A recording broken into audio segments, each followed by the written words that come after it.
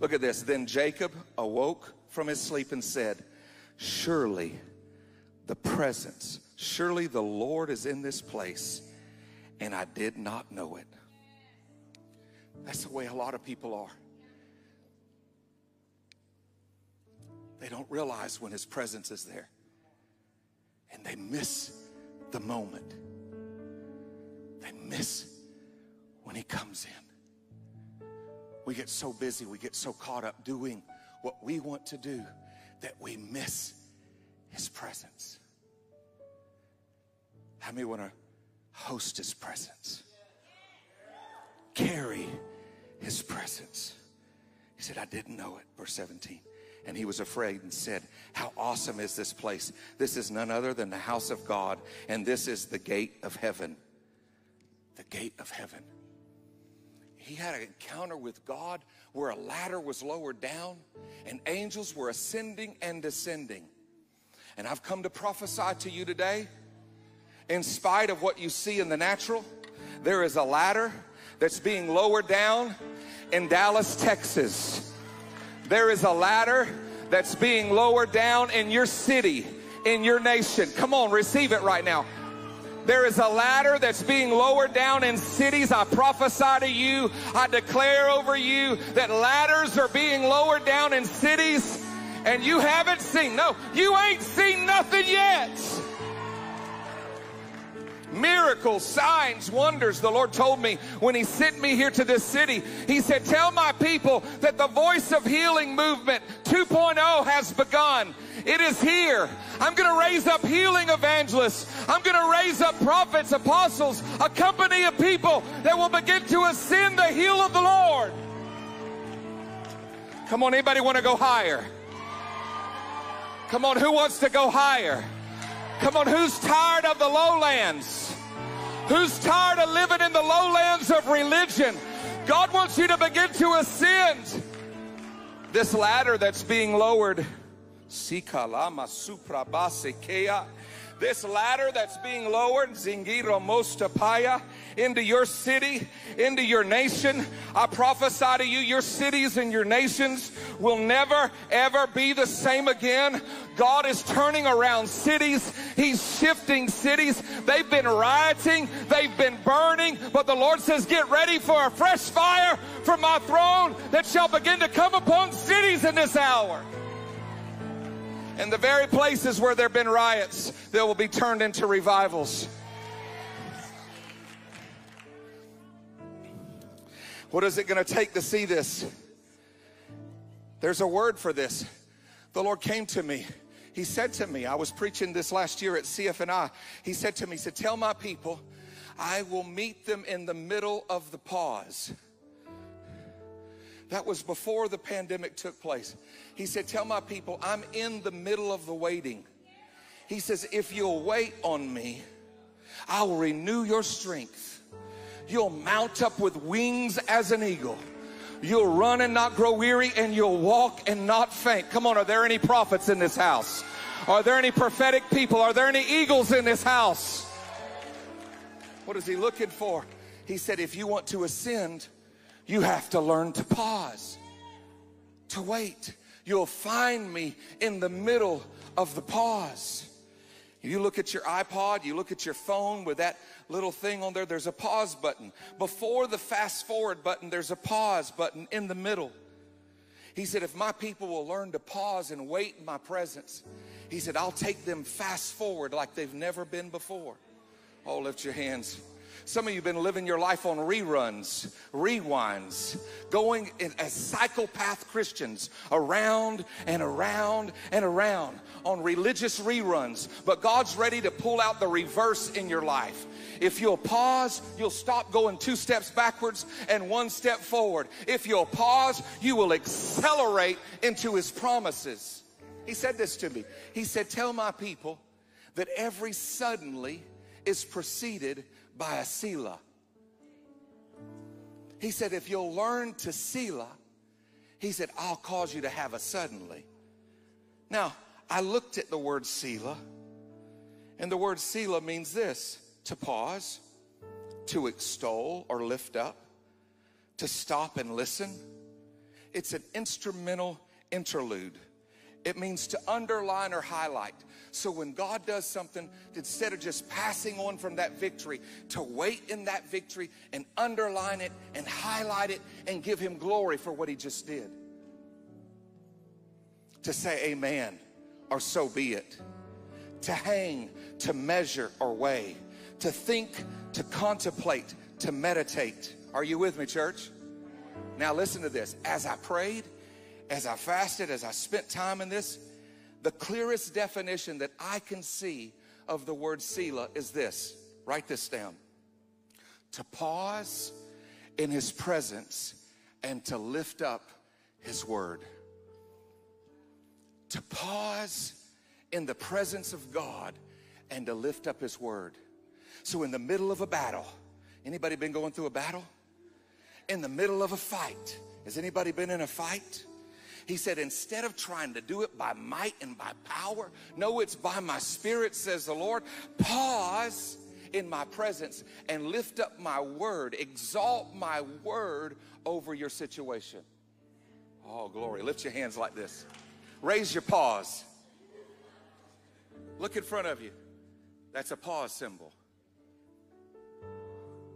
I just had a play on words. Your paws. Raise your paws. Raise them. Every time you do this and you pause in his presence and you begin to lift him up. I lift you up, Jesus. I worship you. There is none like you. There's none like you. I worship you, Jesus, and I wait on you. I wait on you, Jesus. Oh, there's none like you. There's none like you. You begin to do that. You begin to lift him up. You begin to exalt him. And then all of a sudden, just like Jesus when they wanted to kill him, he pressed the pause button and he passed right through the people. He froze everybody there. It was greater than the Matrix. He froze them and he went through them. Why? Because he was in the presence of God. Oh, lift those hands up. Pause in his presence. We wrote this song recently. Can we sing it over you? Come on, Zoe, sing it out. Yes, Jesus. We will pause in your presence. Yes. We will wait for the moment so we draw near. Yes, Jesus. As you draw near. Oh, lift those hands up and let's selah just a moment. We will pause in your presence. We will wait for the moment. Let's draw near. Oh, we draw near to you, Jesus. And you draw near. Oh, we draw near to you, Jesus. Yes, We draw near.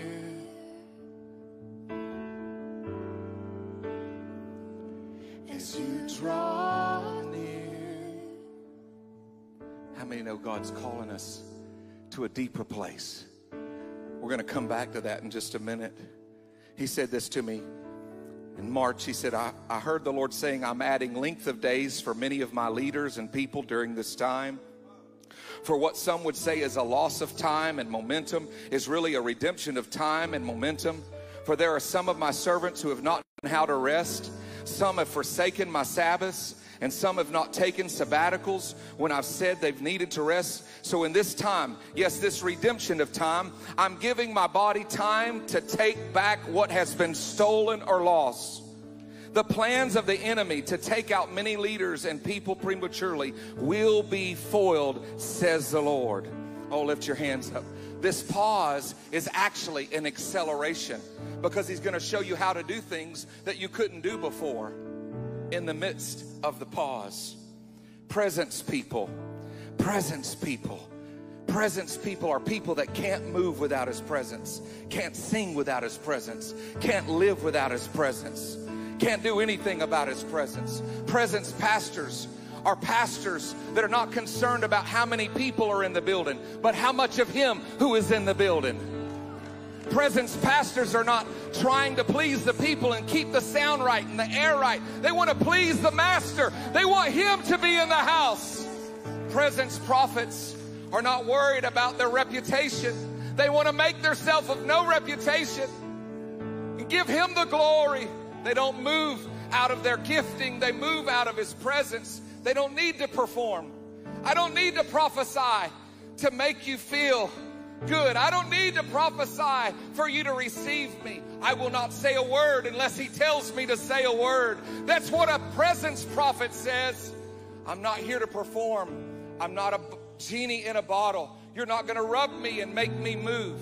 I'm going to move out of the presence of God. Are there any presence prophets in the house? Are there any presence people in the house? If you're not with me, God, call this trip off. Call this trip off. Now, in this book, I wrote this chapter called Messy Worship. And this is what I want God to restore. I believe God is restoring right now in this hour. Messy worship. I'm talking about alabaster box worship. Worship that's not cute and pretty. Worship that's not homogenized. Worship that's not programmed.